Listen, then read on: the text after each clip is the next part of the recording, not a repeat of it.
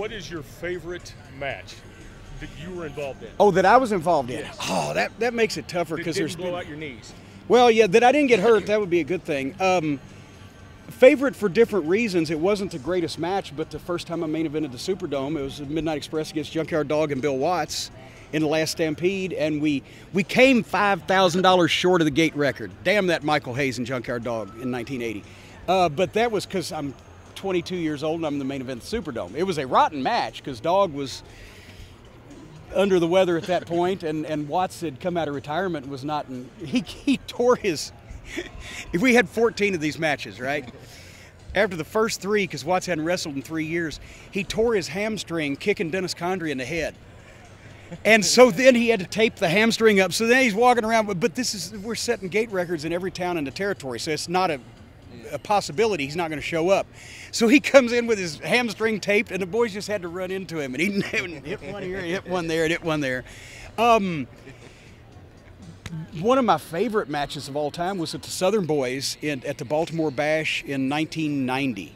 Because the Southern Boys in Baltimore, right, people were like, you know, we don't care. And they were wanting to like the Midnight Express, but we got them back at the end, and they gave the match a standing ovation and enjoyed the Southern Boys by the time it was over with too, because they could wrestle. They just had a horrible gimmick for Baltimore.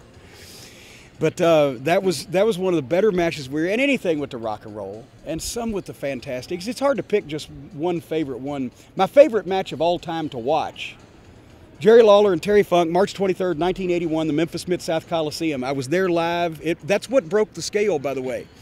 When my friend Weasel Dooley invented the rating scale, that Meltzer admits that too, that Meltzer stole, because I gave him the idea. We were talking on the phone one night, and I was reading his list of matches that he had the results for typed up and everything, but also I was reading a TV guide.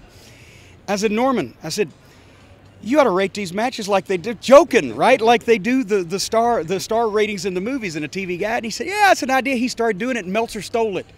And now, but the Lawler and Funk match was the one that broke the scale, because before then it was just up to 4 stars. But since that was so much better than anything we'd ever seen before, we gave that 5 stars. Where was that one? Memphis, March 23rd. You know? It's the count out that's on YouTube, because I saved, before they recorded over it, I saved the full length tape, and it's out there. It was so bloody and so wild, and you see when Lawler has the chair and he's bashing Funk as Funk's trying to crawl down the aisle and get away. The women in the front row seats are backing up over the back of the seats, horrified, and there's blood flying. Oh my God, this is real! You know, and they had him, and it was chaos. And now, of course, now Meltzer's. I love Dave.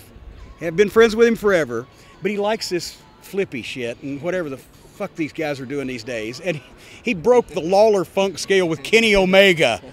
Holy Jesus Christ. If I'd had something to eat today, I could muster up in my hand what I think of Kenny Omega.